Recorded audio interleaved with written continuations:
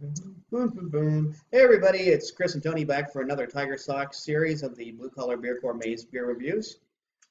Hugs and kisses to all of you. The This silly is, one and the serious one. We're still doing Nevada Craft Beer Week. However, this is not a Nevada Craft Beer, so yeah, I just thought I'd throw that out there. This is from the Sierra Nevada's Beer Camp Across America collaboration. And since Tony's the one who actually found and bought this, I'm going to let him tell you a little about. Stage right. Yep. Pressure's on. All right, here we go.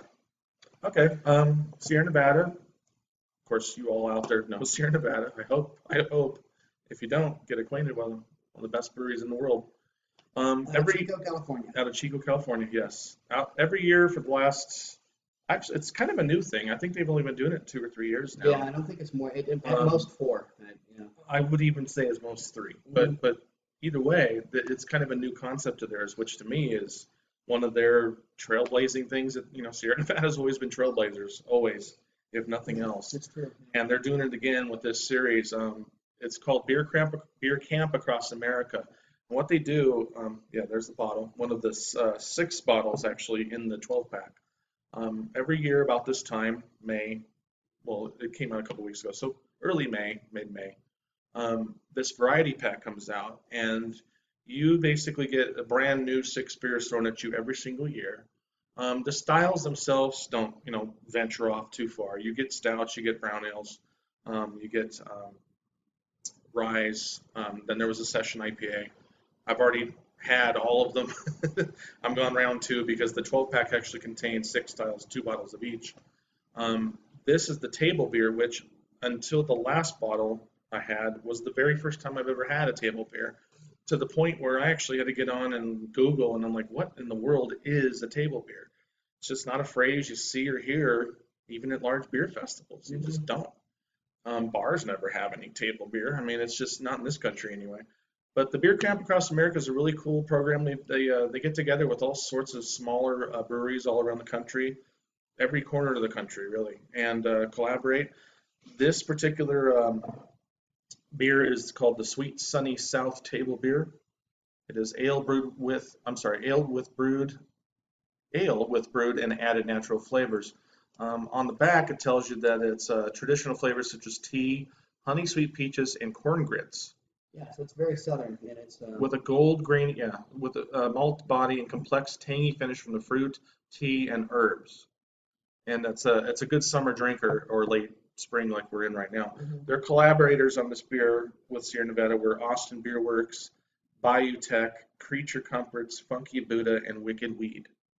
A lot of people got together to make this beer, so and it's not often you see that many collaboration. I usually see 3. I mean, almost. I think everyone would agree that you see a beer collaboration, it's the main boy, the big boy, and then you got 2 that are kind of up and coming, lesser known. Typically, about a year and a half ago, when I was living up in Puget Sound, I actually tried a beer camp that was a collaboration between Sierra Nevada and Maine Brewing Company. And it was called Somebody's Camp, I want to say, or I can't, off the top of my head, I cannot remember. It's been over a year, yeah. But yes, I was. So I actually have had beer camp collaborations before, but that was just Sierra Nevada and one other brewery. This one you've got a lot, and like Tony said, 3 is pretty much the standard. If you ever get a chance, if you're up in the Sound and you have a chance to try what's called Everybody's Naked in the Backwoods. It's a really good collaboration between Everybody's Brewing, Naked Brewing, and Backwoods Brewing, all Washington State breweries, and it's a really good beer. Tony's had this before. Now, there's as Tony said, there's not a whole lot about table wines. Even if you or table beer, excuse me, table beers. There's actually a lot about table wines, but not table beers. Right. And about a month ago, I went to a tasting for Jameson, and the Jameson distillery actually puts out Powers whiskey as well. And I was told by the young lady who was conducting the tasting, who was from Ireland herself, that Powers is sort of the table whiskey, meaning it's just the whiskey that you keep a bottle of sitting around the house. You need a shot of whiskey, or you just need something to flavor up something. You throw a little bottle of whiskey into something. Italians and the French are known for their table wines. where it's just not a particularly good wine, but a wine that gets you through the Right. day sort of Well, wine. hell, even And Olive Garden does it. I mean, you go to Olive Garden, Olive there's a Garden table wine. and It's Macaroni cheap. Grill. And Macaroni Yeah. Grill is a perfect example of that. The bottle of Chianti that's sitting on or the jug of Chianti that's sitting on your table, and you make your little hash marks. So That's the beer that's equivalent. that's pretty much the equivalent. And I love the fact that they have used ingredients that are typical of the American South. I think if here in America, if you're going to make a table beer, you probably should use down-home ingredients like corn grits and peaches And and it lends, honey and right. tea. It And, lends itself to um, the South just because, Southern hospitality, the expression itself, precisely, you exactly. feel Yeah, like you're going to have a table beer. If it's any region of the country, the South is it's going to true. have the I mean, yeah, hospitality. if there's So, ever been a part of the country where, pretty much the minute you walk through the front door of somebody's house, they're offering you something to drink, it's the South. Mississippi in particular. Mississippians, you're ever down there in the Delta, you will not walk out of their house without drinking at least a quart of sweet tea. It can't happen. I mean, there's somebody with a it's shotgun standing in front of the door going, you only had a half quart, sorry, so get back there. So get back there, boy. I So, like the accents. I'm sorry. So, Horrible since impression. this is not, I went on Beer Advocate and tried to find what exactly should be used in terms of glassware. True. There was nothing, even if you put in American table wine or table beer. I'm so used to table wine being the phrase. Right. Table beer being the Table case, beer doesn't show up. it's just not there. Right. But I figured, considering that it is considered sort of a standard, and farm ales are considered sort of a standard, farm hands were oftentimes paid in farm ales. We're using Taza Designs shatterproof wine glasses, and Tony just used the pop the top opener from Taza Designs. And have we got Just wanted to get that out. we got a little good camera. cap? Tony's going to show you Perfectly once again. preserved. Pop the top opener from I think Taza that's a good angle to Designs. show it actually, so you don't see the bend. That's of any- true. Yeah, you don't see any you know, creases or anything like that. Side on a shot like that kind of gives you an idea how preserved this cap is. So for If you were a cap keeper, and you, Cap in keeper. particular, if you keep them for your wall mounts, or if you just want to recap the bottle, that's pop the top is definitely the way to go. this has farmhouse. Smell that. That has farmhouse just all over. Oh yeah, I mean, oh yeah. I'm glad this is. Yeah, this should be treated the same way. I would say treat, even before I've tasted this, I'm saying treat this like a farm ale. This is. I mean, the bouquet on this just like flies up your nose. It's crazy. Very A floral. lot of wheat Very and wheaty and floral. floral. Yeah, Exactly. And look how clear this pour. This beer pours like peach juice. Look at that. and it's a very low ABV. Very low, four something. Or something. So yeah. But oh my goodness, this beer is clear, almost eerily clear, really. I'd say that's about a medium carbonation. It's not low. It's not high. There's plenty of bubbles going through there, though. Dude, I totally gave you more. You really did. Here. God. Now let's see you pour from glass to glass. Okay. Hey, I'm all about 50-50 on this crap, man. Come So on. yeah, I agree completely. This reminds me of when I was a kid, when I would have high C, and I would have the peach high Yes, C. the peach high C. That's exactly that's This right. really Yeah, reminds this me is the color of color-wise. that. Of course, the carbonation, different story. But, Oh, and you get a little, you get Real a cool little color. air in there. You certainly get some peach. yeah, it kicks up big time. Wow, you really get the peach aroma off of that. Grassy, How many? peachy. 1, 2, 3, 4, 5, 6 breweries involved in this. I'm just hoping that this isn't going to be a case of too many cooks spoiling the broth. I really, Too really many am. cooks. Too many Many cooks. cooks. The butterfly just flew in here. Okay, we don't want to save our peachy goodness. All right. Cheers. Man. Here we go.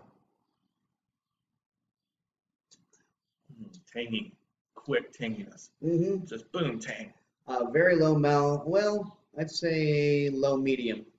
I would say low. Yeah, It's- low it's- medium mouthfeel. Now you do feel a little bit of, actually, if there's any spikiness, it's in the aftertaste more than the original taste.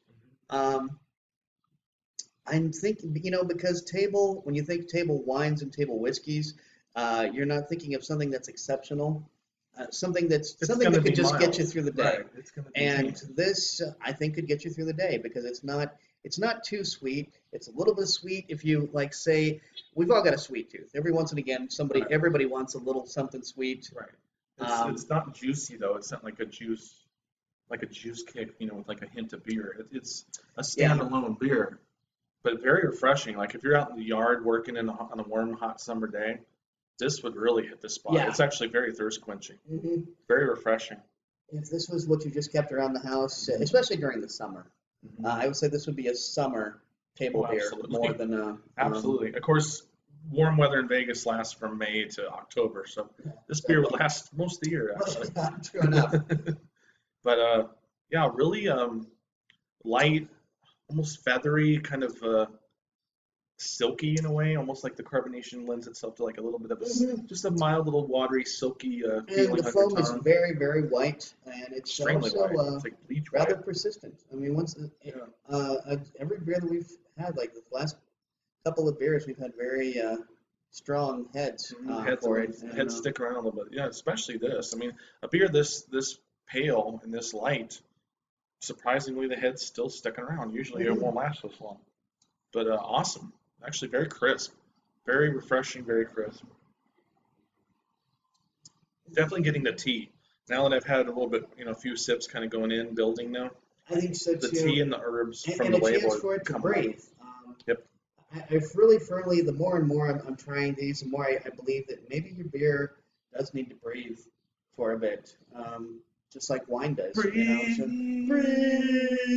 Oh, we do karaoke too.